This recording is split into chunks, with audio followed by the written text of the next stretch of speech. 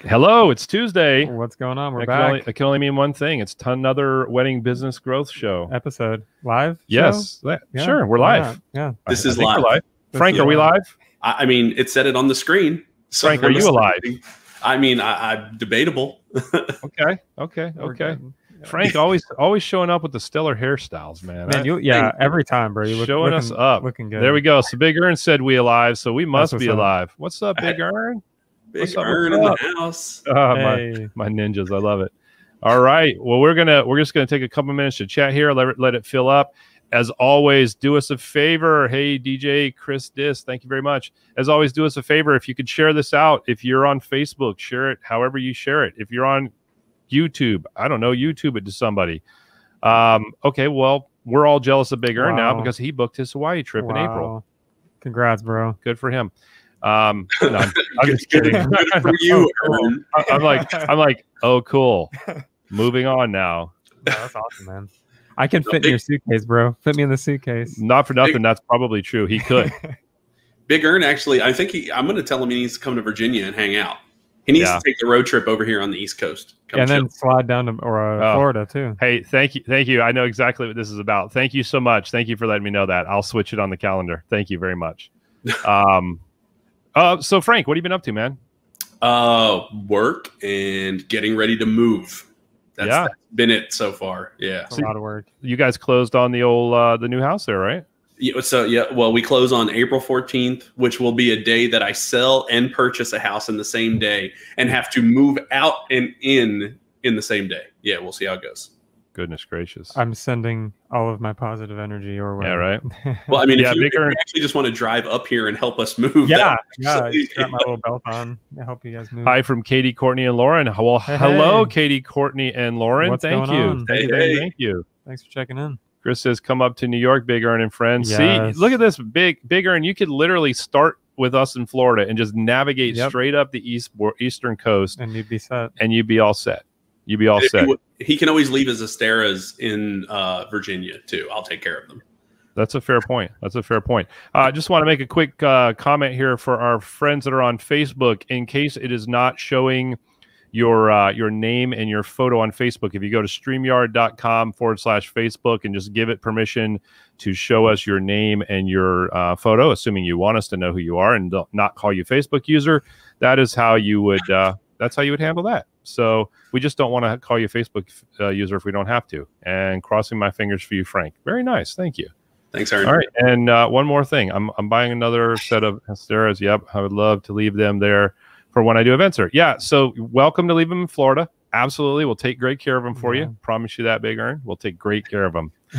We'll make sure they work really well. And if anything goes wrong, we'll send them back to Washington. We'll make sure that nothing is wrong with them ever. What about you, man? What have you been up to? Oh my gosh, just work. I know. I feel like I haven't seen you hardly at all this week, which is so weird. I know. Work has been a lot, and marketing photos, absolutely. Yes. Oh yeah, we would have a lot of fun. And video. Yeah, and video. Just working and booking events and stuff. It's cool. So that's a good thing. Yeah. How about you, man? What's been going on? As we all know, and if you don't know now, you're about to know.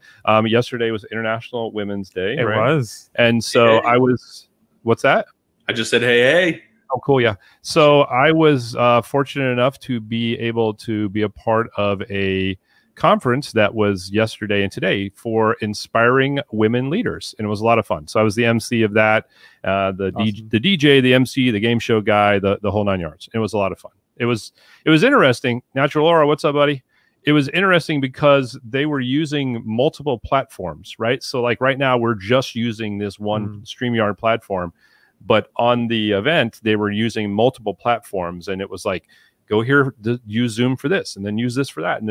And so this big command center that we have in front of us now, which I wish there was a way we could show everybody like how crazy and out of control this has become over here. Maybe one day we can. Yeah, but I was glad that I had all of this real estate of screenage to use because I needed it. I needed it. Screen real estate. I needed it. But no, that's awesome. Yeah. I think it's a cool event, and it's Well, we've been a part of of it for the last couple of years. Yeah. It, of course, had to go to virtual this year. Yeah, Otherwise, naturally, Yeah. you'd be a part of it too. But Nick did edit some videos for it, and we had some fun, like the Office style, in the style of the Office videos that we did and Some blooper bloopers. videos. Yeah, It was a lot of fun. So great people over there. Shout out to the University of Florida Conference Department. yes, go Gators. Yep, go get them. All right. Which, by the way, have the same colors as your beloved Mets there, Frank. How about that? Yeah, hey, I'll take it. And the same color as these lights tonight. Yeah. Whoa. And we didn't do that on purpose either. That's the craziness.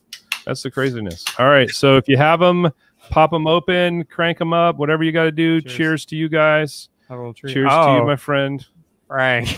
Rocking the Coke. All right. That's fair. Cheers, bro. It's okay. I mean, it's what it is. Sorry.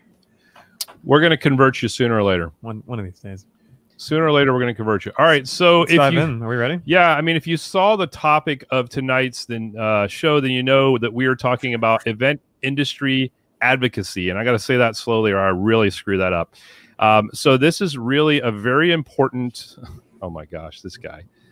He's going to make it difficult on me tonight, I know. Big Arm, what kind of convertible you get? If it's like does it matter unless it's like a Bugatti? Convertible is a convertible, right? Let's take guesses. All right, he's probably got Lambo. All right, so we're talking about event industry advocacy tonight, which affects everybody in our industry all across the country. And by the way, it's not just a COVID thing; it's a beyond COVID thing because as you're going to hear from our guests tonight, which we have a super awesome lineup of guests tonight. From all across the country who are working really diligently in their communities to help make sure that our industry is represented properly, make sure that our industry is looked upon the way it should be. And they're probably going to say this a lot better than I can, but just basically, we all know that we need to get this industry back to work. Okay. And so these folks are working really hard on doing that. So that's why I'm saying that to please share this, share it on Facebook, share it on YouTube, share it on Instagram, share it on MySpace. If you're still on that, like literally share it anywhere you are and tell people that they don't want to miss the show that's happening right now, because there's going to be a lot of great information provided. And these folks were kind enough to share their time with us tonight because they've been busy. And so for them to take the time to be with us and be with you all watching tonight is appreciated. Yeah, we're thankful for that. So let me run down the bios of our three guests. The original OnlyFans. Oh my gosh. I love Big Aaron so much. Let me run down the bios real quick for all three of them, and then we'll bring them on to this craziness. They probably didn't really realize what they signed up for, but we're going to have fun anyways. Yes. All right. So you guys are, and ladies, sorry, I'm reminding myself to not just say guys You're anymore. Getting better. Yes. Everyone should be familiar with our first guest, Luke Renchan. Luke is the owner of Luke Renchan Entertainment in Rhode Island and leading in the effort to get the event industry professionals back to work in a safe, effective way. If you're struggling for business in your area or want to help those that are, you want to connect with Luke. He is also a part of the Rhode Island Coalition of Wedding and Event Professionals, and he and his committee have put together the blueprint for leading the charge in your local area to reach out to local officials about how to safely reopen the events and small business industry. Next up is Megan Estrada. Megan is the CEO and principal event consultant for NSWE Events, formerly known as North Shore Wedding and Events. NSWE Events is a national luxury wedding and event planning company providing full event planning services with individualized design and attention to detail. Services are solidly based in the event design and management with over 20 years experience in the special events and wedding industry. I love that. And then finally, Heidi. Heidi worked her first wedding as a server at a bed and breakfast at the age 16 in New Hampshire and fell in love with the industry. Now Heidi's resume encompasses over 25 years of hospitality experience, including the food and beverage manager at a resort in Santa Cruz, as well as food and beverage director in a facility and conference center at UCSC, before starting her 12 years as a lead planner and designer for Coastside Couture. Man, I love this.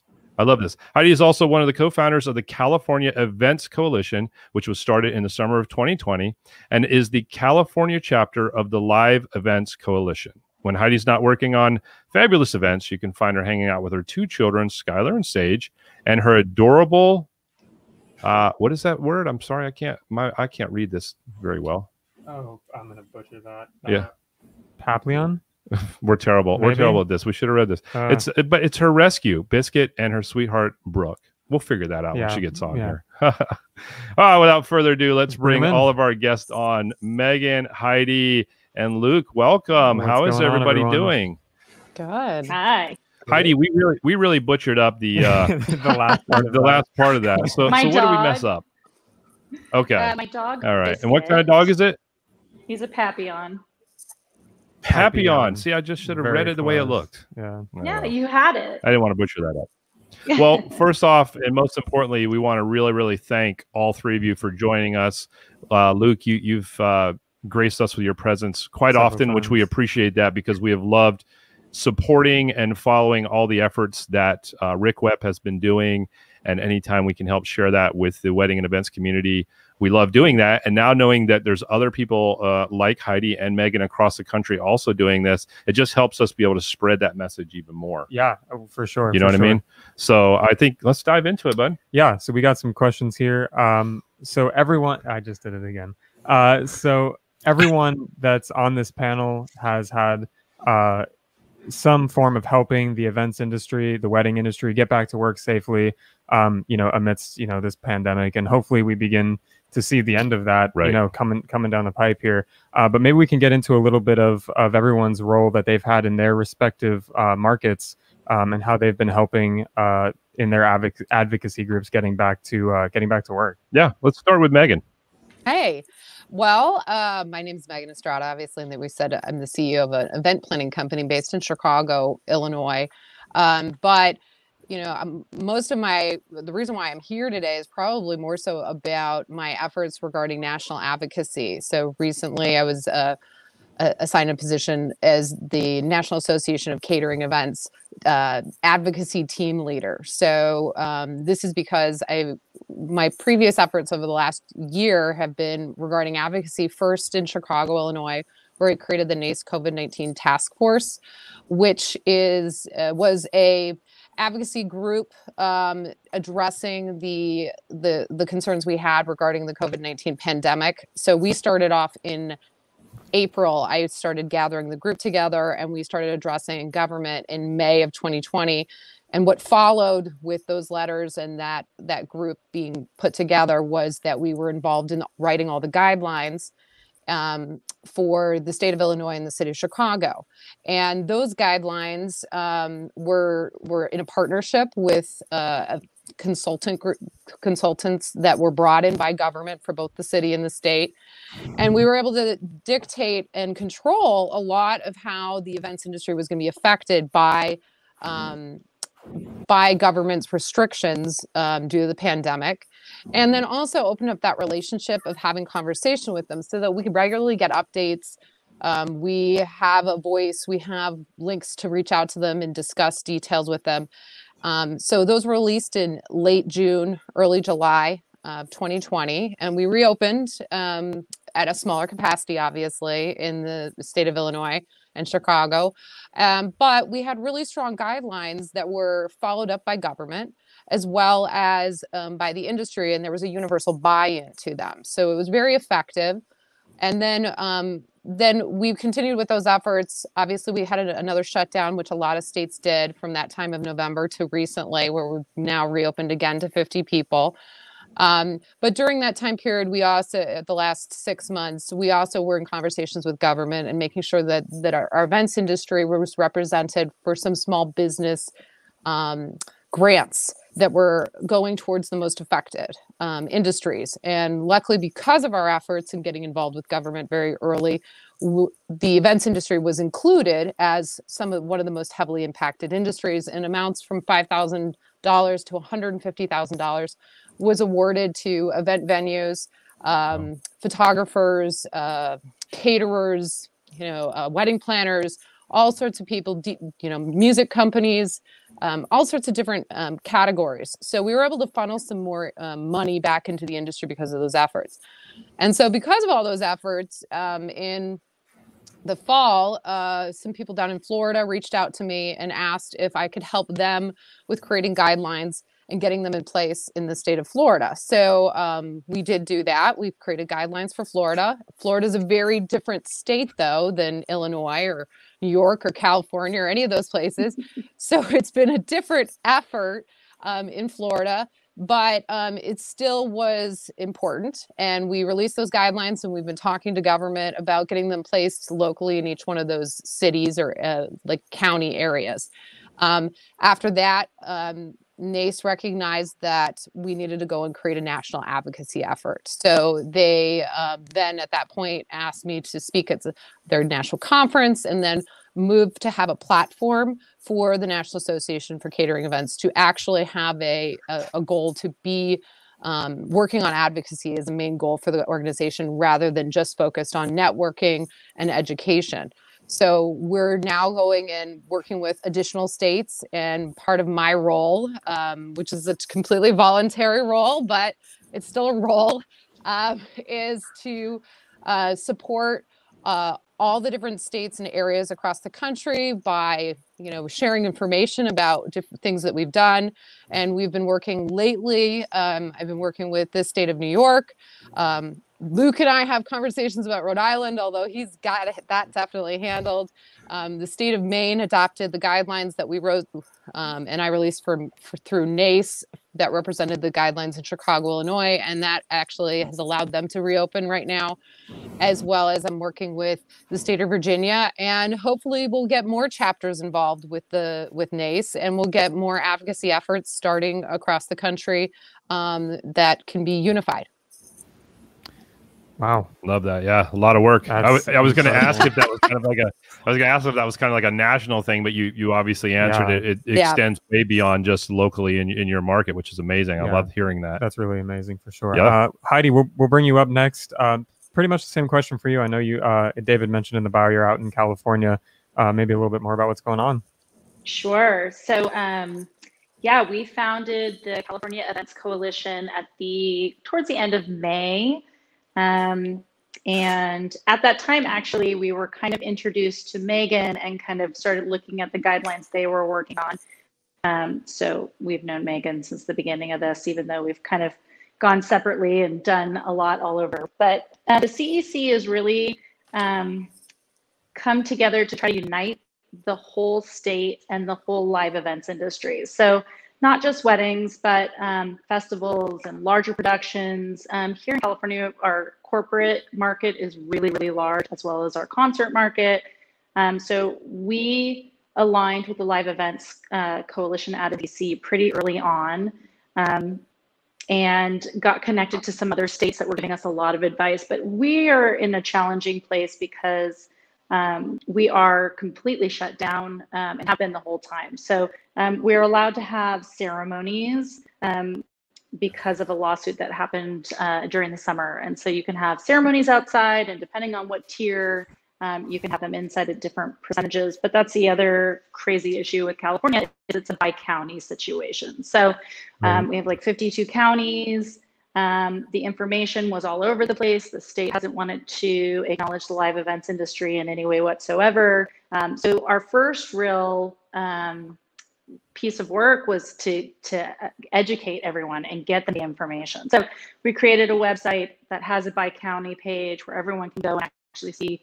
We have county monitors all over the state who update it on almost daily.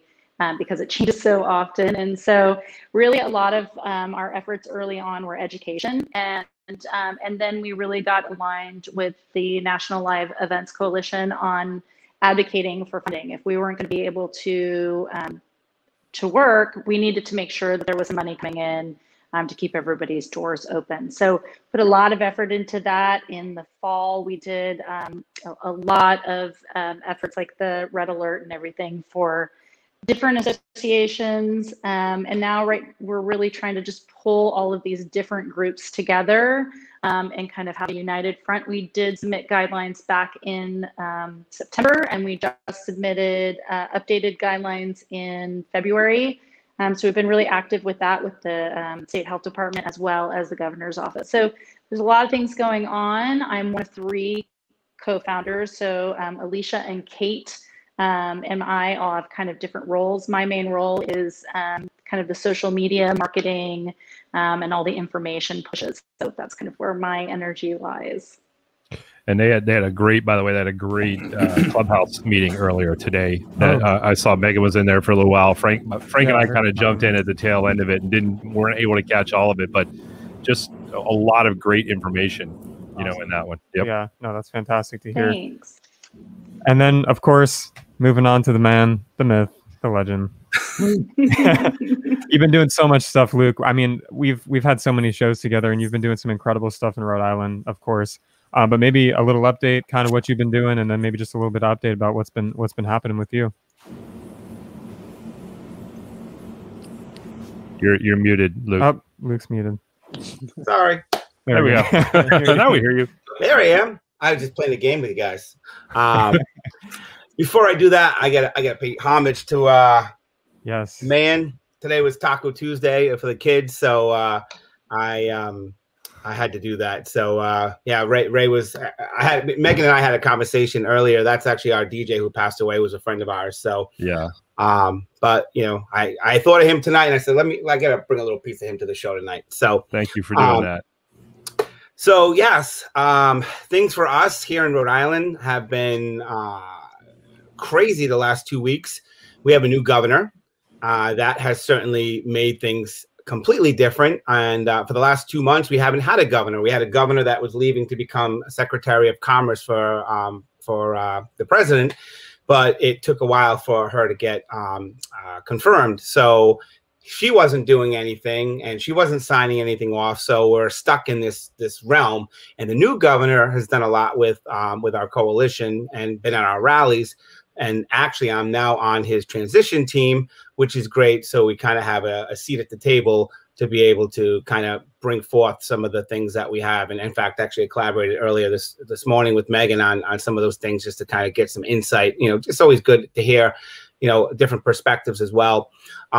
They did mention they're going to bring in dancing. So that's a huge win for us. April 10th is what they're tentatively shooting for. They're also bringing up capacity to 100 indoors, 150 outdoors, and that would be at 50% of the capacity of the venue. So unfortunately, that doesn't always work. In some cases, I have a venue that's can only do 68 because of table spacing. And so that, you know, again, it creates a problem. So, you know, we're obviously working on some of these issues. And beyond that, you know, those have been some of the biggest accomplishments that, you know, or updates that we've been working on now. And, you know, we're continuing to see the relationship now, again, with the new governor build. So I feel like in the next couple of weeks, we should be in a really much better place now. And then our neighbors in Massachusetts and Connecticut have also kind of up their game. They're starting in March in the next few weeks. Again, higher capacities. The only thing that we're trying to see is we do testing for every event. Every event has to have testing. Right now, we haven't had confirmation if Connecticut or Massachusetts is going to require that. It's kind of ironic. If they don't require it, then that puts our state at an issue because couples are already have enough restrictions on them. So we've already had people initially saying they were going to go to Massachusetts because they didn't have testing and they didn't have restrictions on dancing. So those things all play a big role on what your neighboring states do. And it's also important why to reach out to all the different other states, like with Megan and Heidi, and finding out what they're doing and what's successful there and what's not. You know, and I think that's just all how we work together. But that's kind of an update there for what's happening here in Rhode Island. Great stuff as always, Luke, for sure. Yeah, absolutely. Yeah.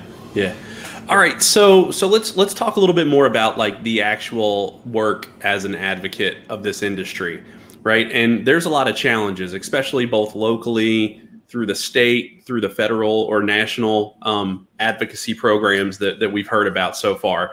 So outside of the government, because we're going to leave that conversation separate and next, because of course that has its own challenges. What different challenges have you all encountered along the way of kind of spearheading the efforts to be an advocate for this industry during such a challenging time? And we can start. You want to just go in the same order, David? That's fine. Yeah, sure. So Yeah. we'll have Megan come up first then. Sure. Yep.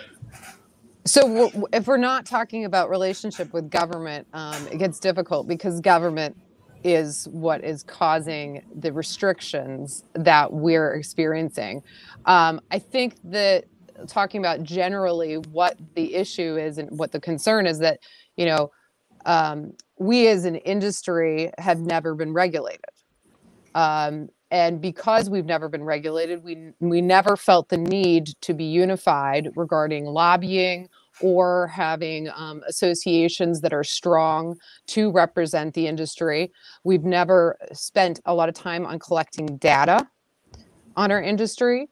And we've never really had to deal with a PR campaign for a specific industry, which all of those things, by most accounts, most industries have had essentially advocates working in the past to do those things. Usually they went through some kind of association or some kind of lobbying effort. So this was the biggest difficulty I think that we've had is getting everyone to understand that has never been done. And so we had an additional hurdle and challenge just to go and start addressing government or addressing all the issues that were placed in front of us because we didn't have all the tools. Because those are the tools that you have towards advocating for your industry, is that you have the data, you have the unification, you have the PR content prepared. And those are probably the biggest issues that I came across, and I think we're going to continue to have in the future. And that's why advocacy is so important for our events industry, because otherwise, when we get faced with another challenge in the future, if we don't learn from this mistake currently and bring the industry together and strengthen it, and address all the issues that we've come across during this time period, we're going to go and find ourselves in the same place in the future. Yeah. And you're right. I mean, without having that structure in place and that unified approach, when I've made calls to my state government, it was just, oh, you're just a DJ, right? And they didn't connect everybody together in one big industry. So that's challenging right off the bat for sure. And what I found too is that when you are dealing with government, generally they don't want to deal with an individual or a group of individual businesses. They want representation from a coalition or association. That was the first step that I went when I was talking with people about creating kind of an advocacy movement in the state of Illinois. Was I spoke with a labor attorney who was a client of mine, and asked him, what do you recommend for making efforts? And the first thing that he told me, he said, there's no point in making any efforts unless you have a strong association or coalition behind you. And we fortunately had so many great people like Luke, like Heidi, so many different people in different states who did create coalitions in their immediate areas. And they are the success stories of being able to bring people together and bond them. But that's part of my efforts with NACE right now is that they finally realized that they and these other larger associations that already had presence were kind of the missing link, and that they recognized that they were behind and they weren't prepared, and they want to make those efforts in the future. And we need to continue having these coalitions and groups. I think that's such a great point too to think about, because I know I read the bios of a lot of, at least a handful of us on the show have been around the industry for a long time. And when you think about these, that's kind of one of the things I've always said about like the networking groups and the different entities that represent the industry, is that you don't really see, have not really seen a lot of advocacy. And I think to your point, Meg, it might be just because maybe they just didn't know any better. It was like, we've just all been kind of coasting along. Life has been great. Who knew we were going to have something like this happen? And I think if nothing else, it's great that this is an eye opener to let hopefully everybody in our industry know just how important advocacy is, not only in times that we're in now, but after this, when we get past this. So as you said, just to kind of echo what you said, Megan, to be prepared no matter what happens down the road. Yeah. Yeah, absolutely.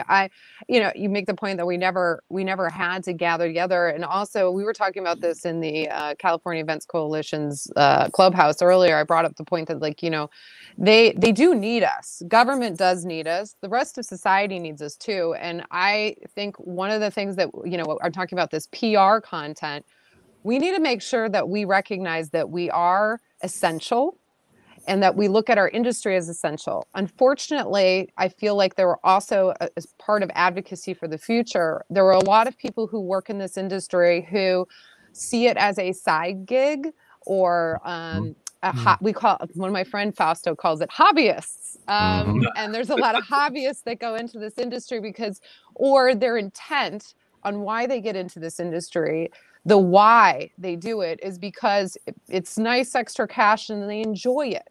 But their why isn't based on the actual product that they're providing. And the why should be based off of the product they're providing. And not just because it's like entertaining. It's a fun extra gig or something like that. And so powerful. Yeah. We've had, when I spoke with government quite often, it was really hard because I would say to them, I am like myself. I pulled the single mother card as much as I could when talking to the Department of Commerce. I would say, I'm a single mother of 2 kids. My livelihood, my mortgage is paid, and my children are fed because of events. I am not superfluous. I am not extra. I am not.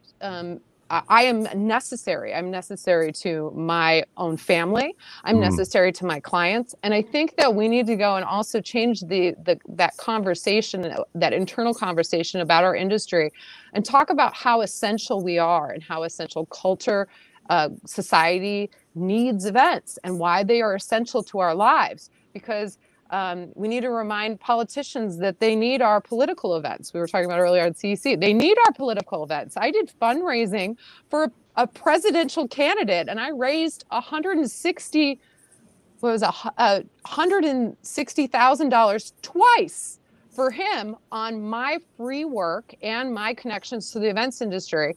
And then when COVID-19 hit, they turned their backs on us. And they have to remember that they need us. And when they need a favor in the future, we're going to remember how they treated us. Such a great point. So I think that's part of this advocacy, is also getting just really passionate about our industry and recognizing how necessary and important we are. And I think something you said about being a single parent and having to take care of family, that was like literally the minute you said that, it was like a light bulb to me. Like, that makes so much damn sense. Like, just because somebody else doesn't think that we're essential because we're, take it if you can have it, but you don't really need it kind of item. But our people who depend on us, we're essential to them. And we chose this as our career to take care of them. And man, that's so valuable what you just said. I love that so much. And events in general. I mean, people do look forward to their wedding. I mean, that it's essential to them. You know what I mean? When that's happening, and it's ultimately their choice. So for sure. Well, weddings. You have to also remember that weddings and social events are not the only things that have been canceled too. We had funerals that were canceled. Funerals, weddings, bar and bat mitzvahs, birthday parties. All these celebrations that we have in life are important and critical to our culture. We've had weddings and funerals for, thousands and thousands since humanity began. We've had these types of events, and for government to restrict them, we need to be a little bit more upset about our culture being affected and our psyches being affected, because we need them and it's very important. So I think I would rather people get really riled up about how important we are and realize that that's a huge part of advocacy and supporting these efforts. 100%. I love that. That's fantastic. Heidi, do you want to add any maybe challenges in addition to that outside of government that maybe you all are facing in California? Yeah, I mean, Megan hit on a lot of the really good ones. I think the tools that she was discussing are something that maybe people don't understand, but the matrix and the data on the numbers, especially for a state like California, have been a really challenging piece for us. We have been working on our numbers since the beginning. We just finished our newest marketing deck, and you should see, we have like we just added in Pride events, and we were adding in those numbers. But anything from how much money does the corporate world bring in? The wedding numbers were actually the easiest for us to find. But also because there's so many small businesses that make up this industry, it's a real challenge to bring us united. So the other big thing we've been working on is the NACE codes, because everyone has kind of we're spread throughout these different codes. And now coming with these state grants, we're finding that code kind of has something to do with who's getting what. And so we're hoping in the next 2 years to work on a united code where we're all under the same thing. So it's a little easier for us to track those matrix if something else comes up in the future. So that's been huge for us. And then the other thing has just really been unification. When we first started, we reached out to some of the bigger wedding planners and bigger event partners in the state, big caterers and such. And nobody really wanted to join in with us. It was kind of amazing to me that there were these, small group. I think there's about 12 of us right now who are really active. And then there's all of our volunteers who work like on the county monitoring. But it was amazing to me in such a large state that there weren't more people who were well known, especially in the wedding planning industry, who are willing to step up. And then that the organizations also, when we went to them, asked if they wanted to be part of our boards. We had some, we're not really ready to do that. So that was kind of amazing to me. It's changing, of course, now that we're 10 months in, and we've gotten a lot accomplished finally. But I think a lot of that is just due to the fact that there was no representation before. We don't have something like the Restaurant Association for live events in this state. And so it's been creating something while people are also trying to find different jobs and maybe leaving the industry and side hustling and trying to keep their doors open. And then also being a parent. I'm also a single parent of 2. And, that just puts a whole nother layer into it. Yeah. Did you have something? No, I mean, it's to your point. I mean, it's incredibly difficult, like you said. I mean, just people trying to keep their doors open right now. You would think that there's a little bit more like of a communal aspect that comes together. I know that when we first started, I was on every single call. We had Dave and I are also a part of MPI, our local chapter there, and I was on every coffee talk in the morning. I was trying to stay connected as much as possible. So I think being together and having a sense of togetherness is so important. Well, and that brings up a thought that I had when I was listening to you, Heidi, and this is kind of a question that any one of the three of you can answer if you have one, is just any thoughts on like either are people offering reasons why they don't want to kind of be a part of this unification or I mean, I understand the things like I'm getting out of the industry and things like that, but have people offered any kind of, if they offer pushback, like are they offering reasonings behind the pushback? We've gotten a lot of different things, and a lot of it in the beginning was just they wanted to wait and see what was happening. I'm not sure if a lot of people knew how much action was going to have to happen and how long. I mean, I don't think a lot of us really thought that we would be where we are right now a year later, especially in California where we can't do anything. So now we're getting a lot of movement, and we are now that we're in the middle of becoming a nonprofit so that we can make ourselves the official chapter for California for LEC.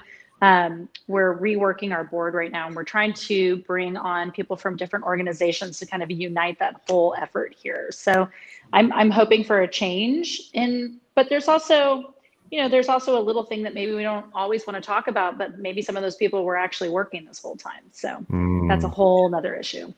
And I was going to ask you a little bit about that, because you're in a really unique state where you're basically in a state that's almost acting as our entire country, right? Where different counties are doing different things. I mean, we have mutual industry friends that are in California, and some of them are not showing off any pictures of doing anything. And some of them are doing weddings every weekend, right? Or events every weekend. So for you specifically, how much of a challenge has it been navigating as a state representative like you are? How hard has it been navigating those areas that are abusing or not following the regulations right now? And then also you probably have a wide gamut of people who fall on the we shouldn't open it up at all yet because we're not where we need to be versus the people who are like, no, it's time to go. So how have you navigated that in your state? Yeah, it's been a real challenge. And I'll tell you, we'll take just a little example of Tahoe. The Tahoe area is on the state line of Nevada. So you can be in South Lake Tahoe and be on one side of the beach and be watching a wedding on the other side of the beach in Nevada. So, so that's a really hard thing for then all those vendors in Tahoe or on the California side to behave and not do it. And also they've probably just lost a ton of clients because they just went over the border. It's been really interesting. It's definitely regional on a lot of people's behavior. Southern California definitely has a little bit of a different mindset, and they've definitely been doing a lot more events than Northern California. But I think a lot of it has to do with, you know, the whole climate of San Francisco and the Bay Area and how they closed down even before the country closed down. You know, San Francisco closed down, I think, 2 weeks before everyone else did.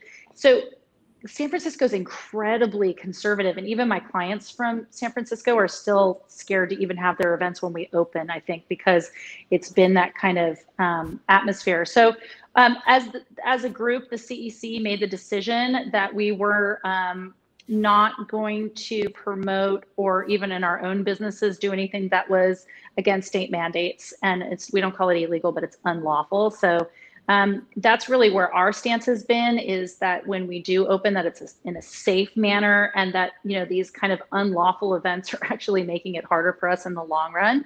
And our governors participated in some of them. So it's not been easy.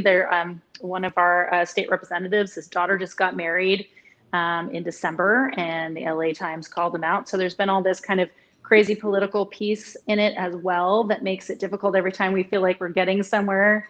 Then one of the politicians messes up and we have to start explaining for them. But yeah, it's been really challenging. The other thing that's really challenging about California that maybe other states don't know is that our openings are really kind of all over the place. Like the wineries are totally open. I was just in Napa this last weekend, so I know. It's a different situation. It's not completely totally open, but you can't have a bar open, but you can have a winery open.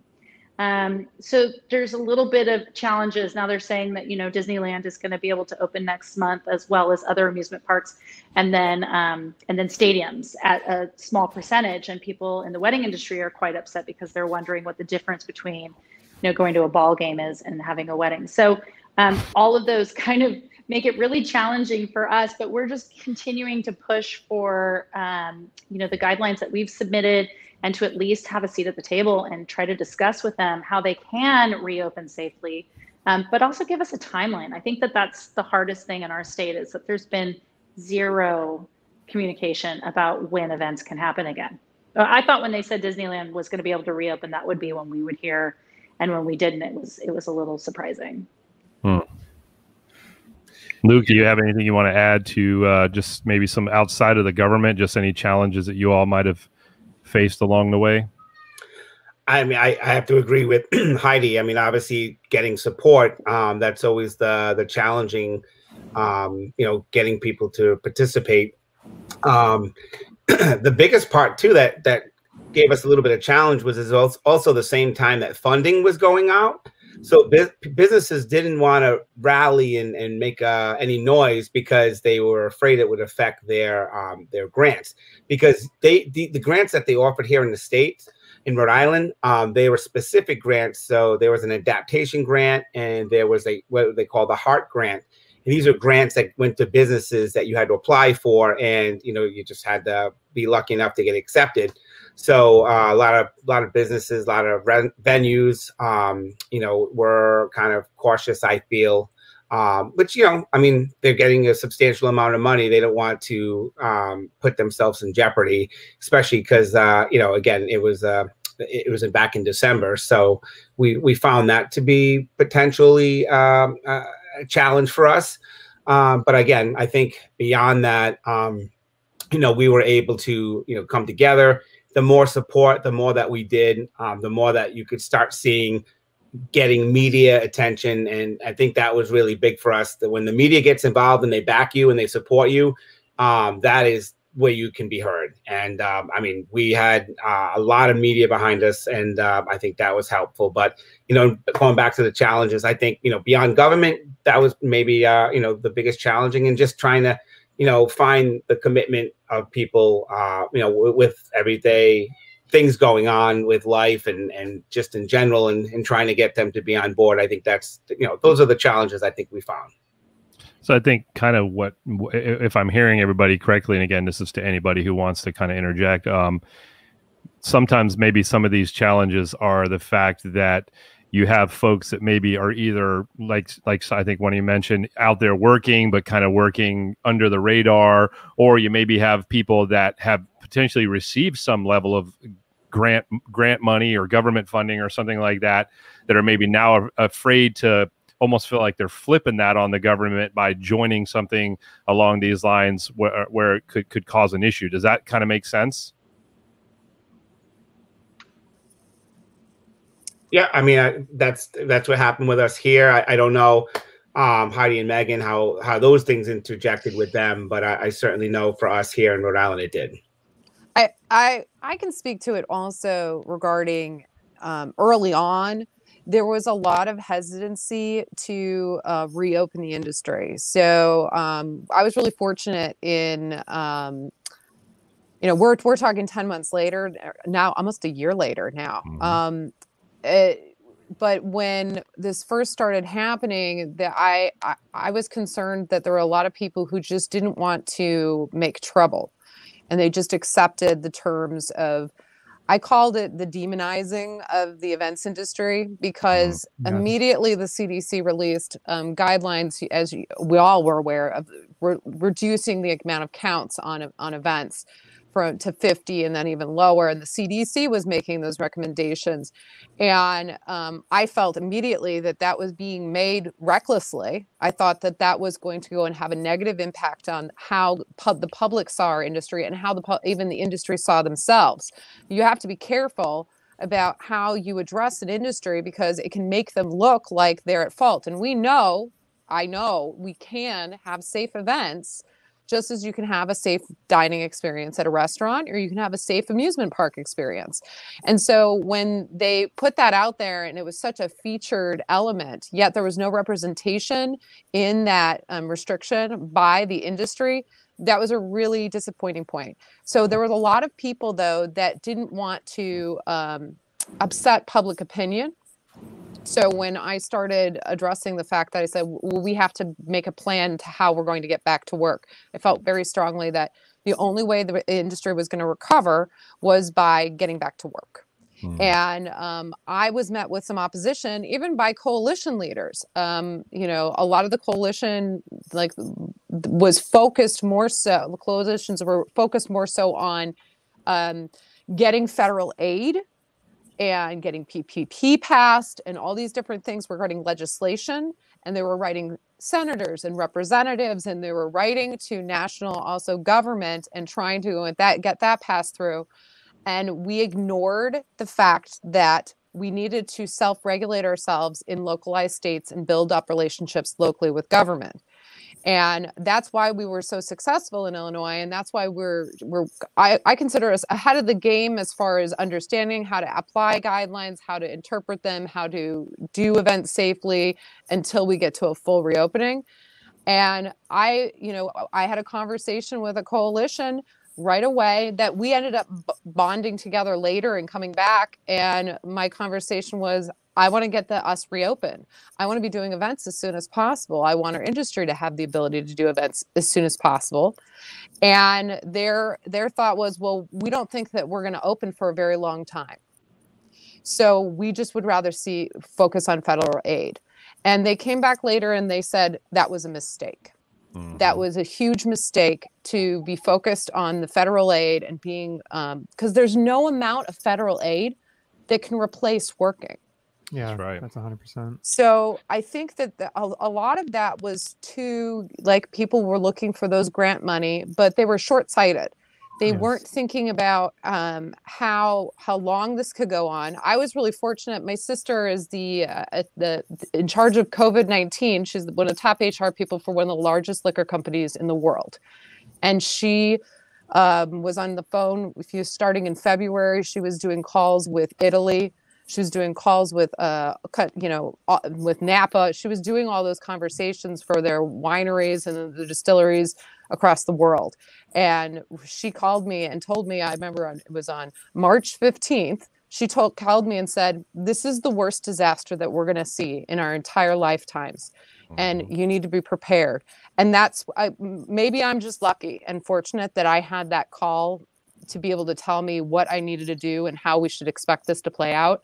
But I think that we needed to have more of a unified voice expressing that early so that people didn't get caught up in the short-sightedness of, if I just stay cool and stay quiet, they're going to let me open and I'll get some grant money, which we know is not true. Yeah.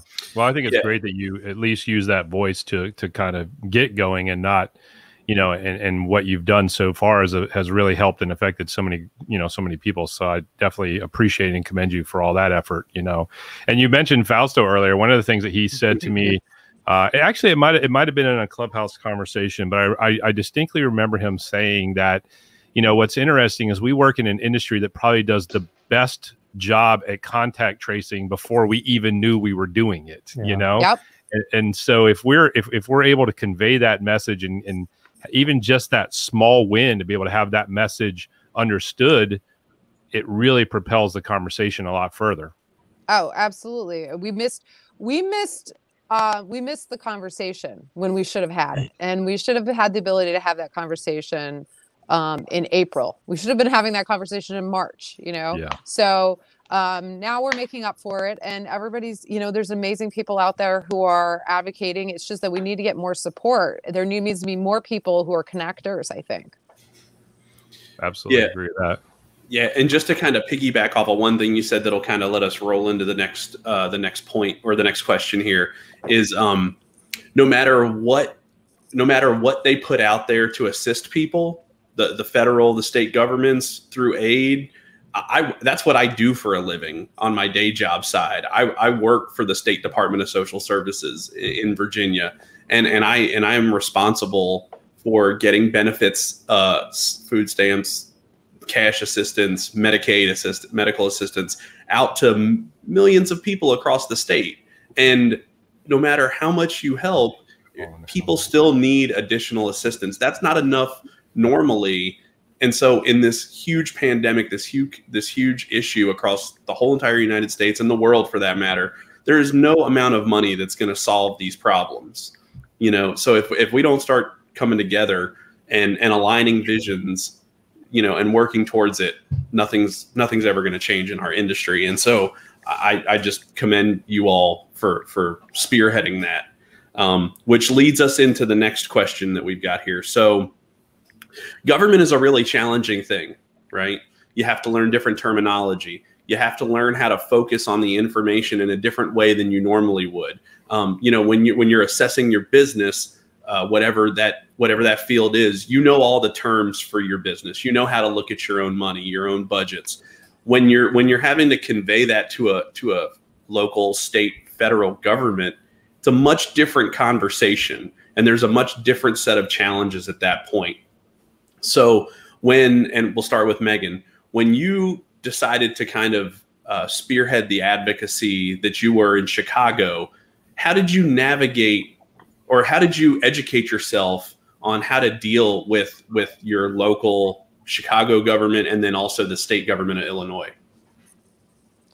Sure. I didn't have a Cliff Notes for this. Let's just say that I didn't have Lobbying for Dummies. I should probably look up. Is there a Lobbying for Dummies book that we could have pulled Let's hope so. Well, if not, you can probably make it now. Maybe I can write it. So I didn't have any understanding, so I reached out to as many people in the legal field and politics that I knew. And so that was, I think that goes so in hand also with our industry. I was, on a Clubhouse just listening in earlier and talking about, your vendor partnerships. And maybe it's just innately because I'm a wedding and event planner, and we rely so heavily on our partnerships of our vendors through the industry that I'm very happy to go out and say, how do I get this done to people? Or ask a vendor, like, what do you think is the best solution to this? Because I've learned that that's how we get the best solutions for our events. So I think I approached it from that same perspective of how do I get this done? And I asked everyone who was politically connected that I knew, as far as, labor attorneys. I spoke with an entertainment lawyer friend of mine. I additionally spoke with my friends who are politically connected from doing presidential fundraising and things like that. And just ask them. I had an aha moment where I got out of the shower one morning and I texted my friend who ran campaigns for many people in Chicago and Illinois and things like that. And I reached out to him. I said, I want to do this. How do I do it? And he said, you need to write a letter to the governor and the city of and the mayor of Chicago and tell them about the crisis that's going on in the industry and what your objectives are. And so I did that. And then I also had to go online and read up on information that I never had any patience or interest in looking at previously, right? Government documents, right? Or looking at how do you write a letter to the governor of your state? I mean, I had to go. I luckily had some help. And then I was partnered with NACE, who was able to go and double check my work. And my partner in crime and through a lot of this has been also Doug Quattrini, who was the previous president of NACE nationally, and he was great at double checking things and us having good conversations. But I really think that was. It was a learn by under fire, which, I think that some of the strongest people in industry also function that way, where maybe you don't have all the answers, but you throw yourself into the fire or throw yourself into the water and see if you can swim and figure it out. Yeah. Yeah. And learning about how to communicate with the government that's crazy. Yeah. It's not fun. I mean, I spent years learning how to read our own policy with the state government, and it's a train wreck. So to figure it out without any help is just, I commend you on that. I was very fortunate, and that's where I do say too that, and I appreciate so much, like Heidi reached out, her group reached out to us early on about what guidelines we had in our state, because we were really fortunate in the state of Illinois and in Chicago that they hired consulting groups who knew how to write guidelines for every single industry that were written this way in a manner that government would understand, and it was in kind of their structure, but then additionally within a structure that could be broad enough but also detailed enough to not be overwhelming. Because I think that, Heidi and I had a conversation about some guidelines that we've seen that are they're too hard to read. They're too hard to understand. I felt that way about the New York State guidelines when they came out just a few weeks ago, it was a week ago or so. That that was my fear with working with the groups there, was that the guidelines were going to come out and they were just going to be abominable. And I feel like they are abominable. I think that they're written by people who don't understand the industry. So there was no partnership. And then additionally, were written to not be detailed enough regarding certain aspects, but also too detailed regarding other aspects. So it's a fine art, I feel like we've mastered, of getting these guidelines in order and understanding how they can be applied. And even Luke and I have conversations about like how to interpret. Why do you write it one way versus the other? And sometimes you write guidelines to be broad enough so that they can be interpreted the way that we intend for them to be interpreted, but then government doesn't have to actually agree to it. So it's an interesting process. Yeah, it is definitely challenging. Heidi, how did you learn how to navigate through the communication, the different terminology, and how to start advocating for the industry in California? Yeah, this was definitely not my cup of tea. I mean, as a wedding planner, I wear many hats, but this wasn't one I was expecting. It's actually really interesting about 3 years ago, Big Sur, which is just to the south of us, had the largest wildfire that had ever happened in California. And we had it for 3 months, and it was in the middle of our wedding season.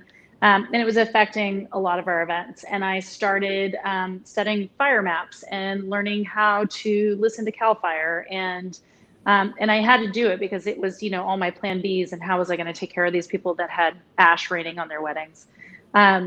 And so I took some of that in the very beginning of this and started to think a little outside of the event world box and how do I get information and how do we find things. You couldn't find anything on any website that had anything to do with live events. We weren't a drop down, we weren't nothing. So I was really fortunate that I reached out to Kate, who's one of our other co-founders, who is a good friend of mine, a great planner up in Sacramento. And we were having these conversations. Why isn't anybody saying anything or doing anything or standing up?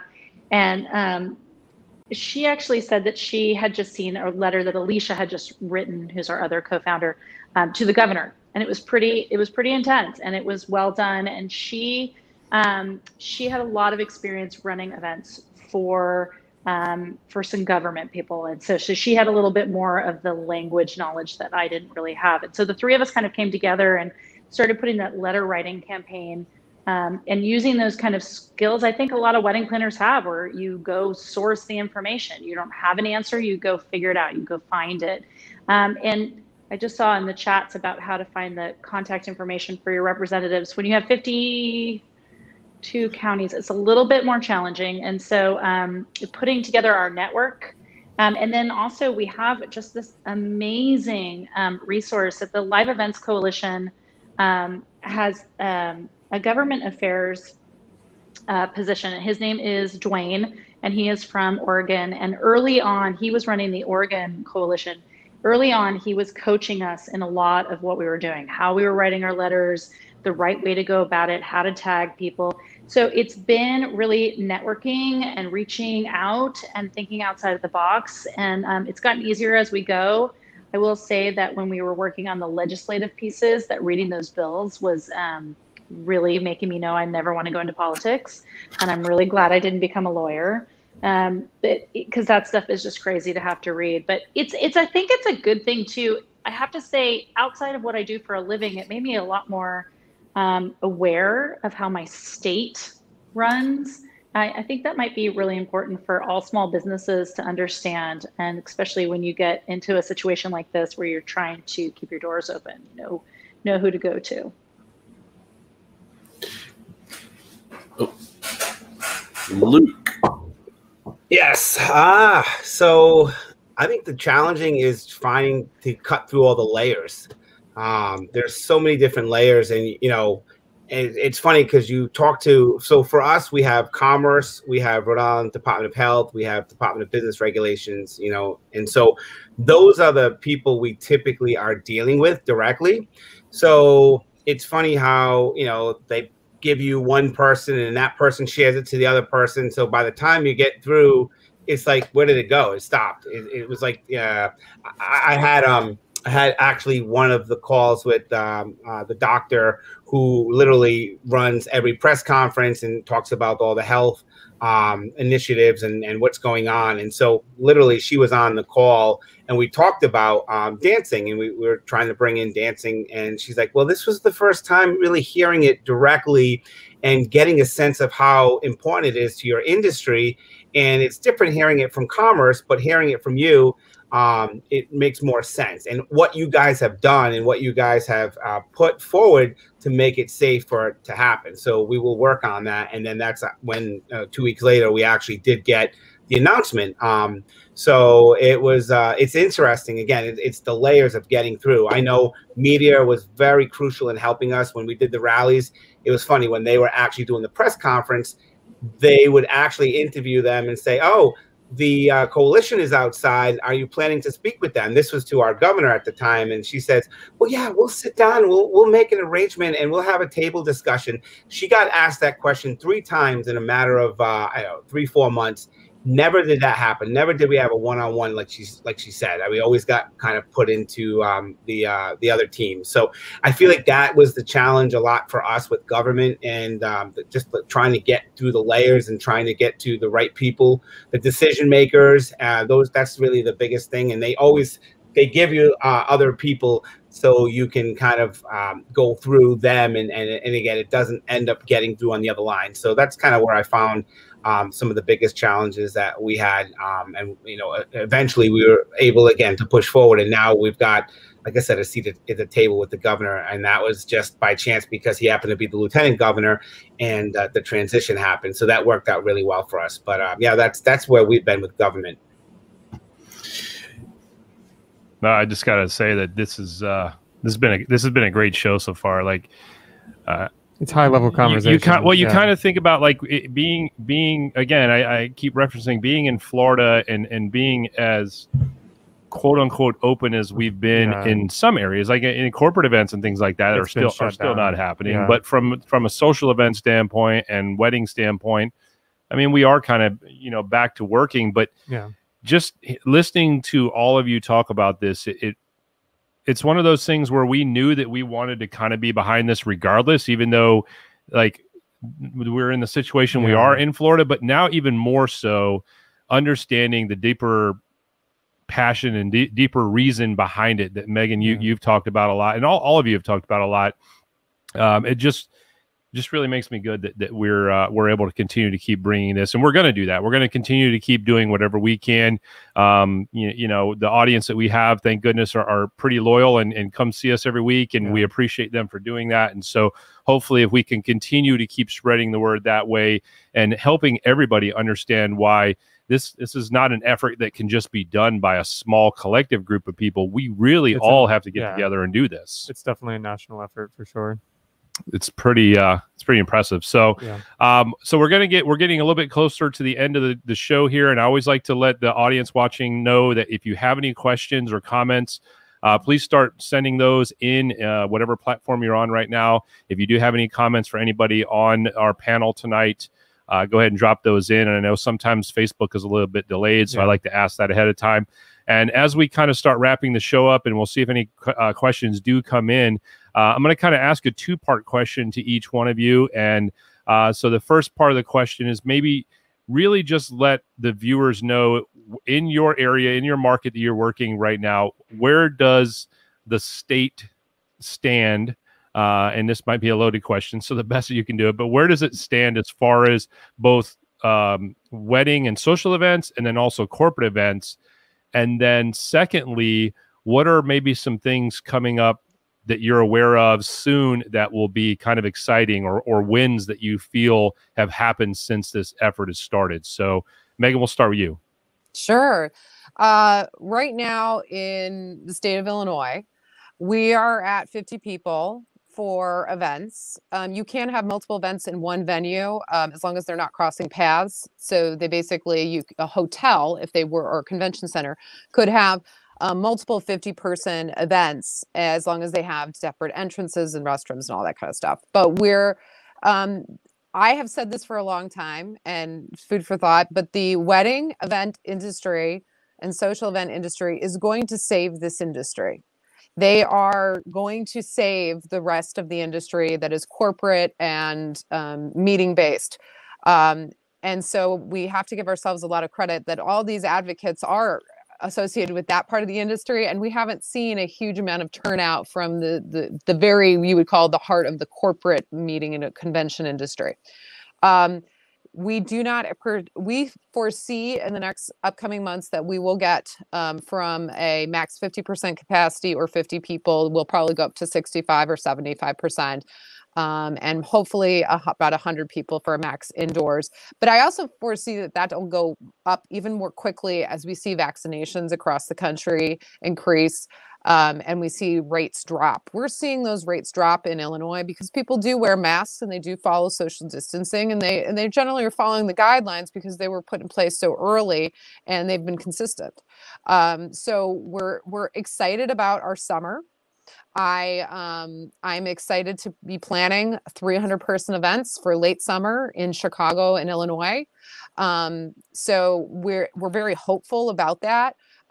We have to get to that because we can go across the border to Wisconsin and do 300 people, no problem, or the same in Indiana or other places around the area. So that's the future of events in the next upcoming months, I see, at least in the state of Illinois.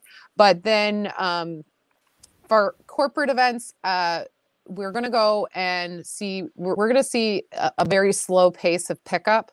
One of the things that a lot of people don't understand is that corporate events have been heavily based on hotels and convention centers for a very long time. And in cities like New York or Chicago, that includes union labor. And you can't bring back many of the hotels in Chicago and New York City will probably never open, or they won't open until later this year because of the fact that they have to, they cannot support union labor banquet staff, let's say. They won't reopen for events, let me clarify.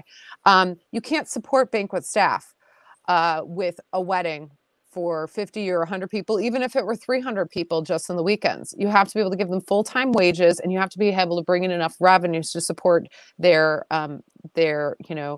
benefits. And so I foresee that will be the hardest hit industry. We will not see corporate events for a long time just because we can't get them. We can't even get the hotels open. So it's an interesting concept too, because you really have to think about which comes first, the chicken or the egg, right? Or you can't. Do you open the hotels to bring back the corporate business, or do you have to have the corporate business come back to open the hotels? So it's a complicated issue, and anywhere else that deals with union labor is going to be dealing with those issues.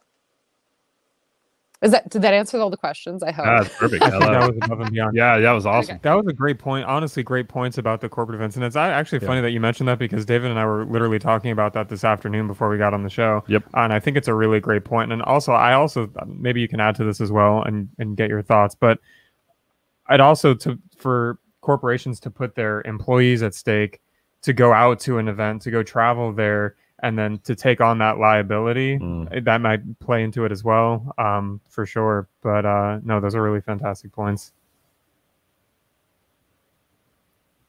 Absolutely. I do think that the liability, I mean, if we're seeing pushback on people willing to participate at events, one of the things I strongly, suggest often is that we have to remember that social events they're willing participants. The people who attend these events, they don't have to go. They could choose not to go, but they choose to go. So our concern should be less about those people who are attending the events. I'm not as concerned about their well-being. I'm concerned about the people who have no choice, which are the workers. And that's why I bring up, and I've talked with lots of people about how we have to create these workplace environments that are healthy workplace environments. And that's part of the advocacy in the future, is also getting government to recognize that we create a workplace environment every single time we put together an event. And we bring in vendors from different companies, different backgrounds. Every single time they're different, and they bring together a collective group. And without strong guidelines and recommendations, kind of like OSHA, if you don't have that, we're creating these unsafe workplace environments. And I'm not as concerned about the guests attending. I'm really concerned about the workers. So it's also an issue that if food and beverage workers in your state are considered essential workers because they're being forced to go to jobs that they have to be in person for, right? Events industry individuals also should be considered essential workers. And this gets back to my concept of that we have to remember that we have to start, preaching that we are essential, and our staff, we don't have the choice of getting out of a contract necessarily because of a pandemic. Some, in Texas, I hear of caterers that have to send their workers into an event venue with 250 unmasked guests. I don't care about the guests. If they want to get sick from COVID, that's their business for showing up to the event. But those 20 catering servers who are working there, they don't have a choice because they have to feed their families. And that's the issue that we really need to be presenting in advocacy for the future for government to recognize. Yeah. Fantastic point. Yeah, such definitely. a great point. Luke, anything to add to that on your end, Luke? I mean, you know, going for, well, I think the big thing for us that we're finding is, you know, with the success of everything happening and moving the needle forward for us, I think that, you know, looking at the next couple of weeks is going to be huge. I think there was an announcement yesterday by the CDC that mentioned that if everybody is vaccinated, then nobody at the event would have to wear masks or social distance. So they stated that yesterday, and that's a big statement from the CDC. And so that really just shows going forward that there is something to look forward to. In the meantime, I mean, we have to get through all of these moments. I mean, I think the biggest thing, our government in Rhode Island anyways, keeps talking about this variant strain, and they keep scaring people, and they you know, and it's just like, okay, but they want to almost shut you down ahead of time with the idea that it may happen. Again, that it may happen.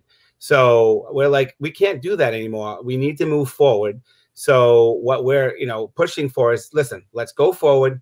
Let's keep people safe. Let's do what we got to do, but let's open up. And then if we find that the strain comes back and we have to, you know, come back, we've done it before. I mean, in Rhode Island, we had something called the pause. It literally was like 4 weeks.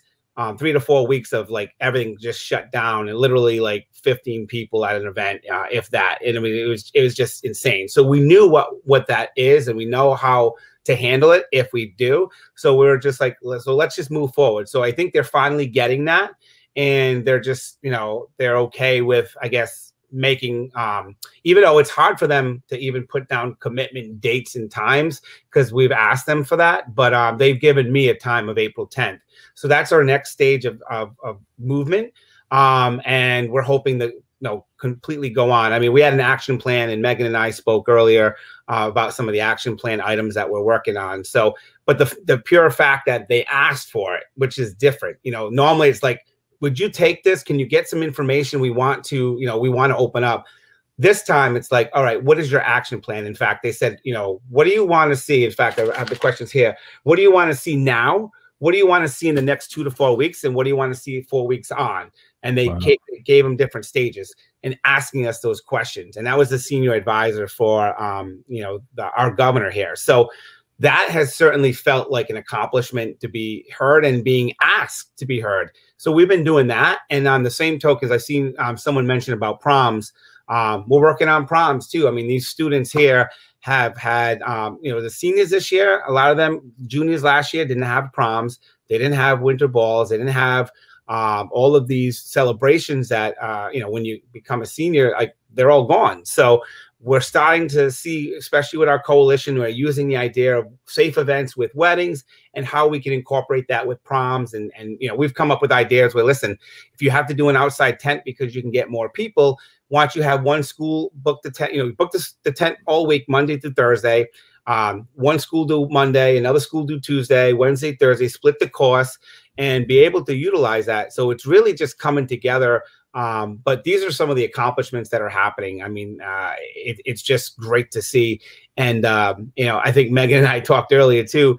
There's also, you know, there's a lot of people that are involved that have a little bit of skin in the game, if you will, like celebrations that, you know, weddings and things like that. I know our governor has a wedding coming up for the family. And so, you know, I think they just want to see the best for everything. And I'm hoping that we're going to be able to continue to move forward. But I finally see there's light, and, you know, we still got to keep pushing. We've got to keep making sure that we press it, that, you know, again, and it's great, like, again, having formats like this and having formats on Clubhouse. I mean, I've learned so much from Fausto and Megan, and obviously Heidi and a number of people that we've connected with. And I think it's just been great to hear and help each other out to move forward. Very good. Looks like Heidi was able to jump back on with us. Heidi, I don't know if you wanted to add any kind of just, you know, maybe some wins, maybe some things that you guys have seen that have worked well for you so far in your efforts. Sure. Well, We're slowly getting wins right now. So we didn't even have receptions included in any of the guidelines. It just happened. They slyly and quietly added it, I think like a week and a half ago. And then stadiums and amusement parks being allowed to open, and that guidance coming out is actually a huge win, because stadiums are more than just sports. So that's a huge win for part of the industry. And especially since we did so much work with the Red Alert, we're really excited for all those unions that we've marched in San Francisco with and really put a lot of energy into. So I think it's coming. I mean, right now, 3 households can get together and gather. That's for anything, wedding, any kind of event, I guess you would call it. No food and beverage are allowed, which is kind of funny because I don't know what reception you don't have food and drink at, but right. And ceremonies have been allowed the whole time. So I think it's coming. I think by this summer we'll have small events allowed. I'm hoping. We know that the health department has been looking at the guidelines that we have submitted, and we're not the only ones who have submitted. There's been others. However, I do think that ours are really streamlined and really translate to what they're looking for. It looks a lot like the other guidance that they've put out, thanks to Megan's really hard work in the beginning and pointing us in the right direction. So I think it's coming. I'm planning larger events in the fall. I have 2 summer events. We have Plan A, which is 150 people, which probably won't happen, but fingers crossed. And Plan B, which is family only. So I think we'll be back. We're working right now on figuring out the testing situation, how all of this is going to look like for staffing and the legalities and liabilities to the small businesses. So that's what we've been working on, and we've had a lot of little wins recently. We're getting a lot of feedback from the governor finally. It's not what everyone wants, and our state is in a really interesting place, and the wedding industry is really starting to get quite angry. There's a lot of real negative posting happening, and for anybody who's listening, who's in the state of California, just remember that sometimes we actually have to watch our words, and attacking the government is not going to get us anywhere. And so there's already been lawsuits against the state, actually by some of the associations that are out there fighting for reopening, and haven't gotten anywhere. So I don't think that that's going to be the path to reopening. And I think hopefully we can come together as a state and really support each other. And if we all get kind of united in our ask, I think we're going to get a lot farther. I couldn't agree more. Powerful statement. Yeah, for sure. I couldn't agree more. Absolutely. Well, this has been an incredible opportunity to speak with everybody, and we thank all of you for joining us tonight. For your time. Just one more time real quick, I just want to drop down in the audience and just say if there's any questions for any of our panelists, please go ahead and drop those in now. We're going to be wrapping up the show here in about 4 or 5 minutes. In the meantime, what we'll do is just kind of go around the room as you were and just kind of have some last words. Also, just a heads up to everybody, at 9 p.m. Eastern time, which is going to be probably about a half an hour after we get off, we are going to jump on Clubhouse just to kind of continue the conversation. If anybody would like to join us, Megan, Heidi, obviously you're invited to join us if you'd like to. I know you guys, ladies, have been going all day long, so that you may have other obligations, and that's okay if you can't make it. But if you can, we'd love for you to join us, and we usually will just get on Clubhouse after the show just for a quick recap and answer any questions on there. Sometimes folks can make that aren't able to make the show. So let's just kind of go around the screen as we're seeing here. And again, audience, if you have any questions, if you have any comments, please drop those now before they wrap the show up. So Nick, we'll go with you first. This was a really powerful show, and honestly, I think it extends far beyond just this, like us and like what we're doing. I mean, this is a national thing that I think is so cool that everyone on this panel and everyone that was able to join us tonight, the amazing things that they're doing. I mean, we're looking at true leaders right here, and thank you guys so much, and ladies, for what you're doing. And it's beyond what I'm personally capable of doing. So I commend you so much for what you're doing and appreciate what you're doing for our industry. I love that. Frank? Yeah, I mean, I just want to say that it is possible for 2 groups of people with the same goal in mind to actually work against each other. And that's happening in my state right now, the state of Virginia, where everybody wants to reopen, but there's a group that's trying to go about it in a more tactful way, and then there's a group that's trying to go about it in a more aggressive way. And that group that's getting more aggressive in the state of Virginia is actually hurting the group that's trying to go about it in a more tactful way, and it's actually pushing everyone back together. So just keep that in mind, that there's still an appropriate way to approach your local state governments when you're doing this, and you still want to work together and for the same goal. You don't want to work against each other to reach that same point. Yeah, I think it kind of reminds me of the old profound statement: if you want to go fast, go alone. If you want to go long, go with a community. Yeah. And I think that in this regard, it makes much more sense to go about it as a community so that we can make it through the long haul. Megan, I'll kick it over to you. Yeah, I like to say you catch more flies with honey than you do with vinegar. And as much as well, I'm getting some feedback on myself here. As much as I would love to see everything reopen right away, we have to be patient. I want to just remind everybody, though, that like there is an end to this. And you have the ability right now to dictate how that end is going to turn out for you. And it's not necessarily just regarding advocacy and how you position yourself in advocacy, but eventually we will not have a pandemic and we'll all be reopened and we'll all be functioning. And how did you weather the storm? Did you advocate? If you had assistance that you could provide to another group, did you take those steps and share them? Even if it's the smallest step. I remember I was on a Clubhouse. I had this one, somebody was listening in and she emailed me the Supreme Court ruling of the Pentecostal Church versus Newsom. It was like 2 days after it came out. You know, that was a huge effort because actually we included that in a response that we had for Virginia when we were talking to the Secretary of Commerce. We're using it as an example regarding a response versus a rebuttal or an argument, I guess you could say. It was a response. But, you know, how are you acting in this time period? And are you acting ethically? I also like to remind people that we will remember how everybody acted during this time period, and it will go down in your history as your legacy.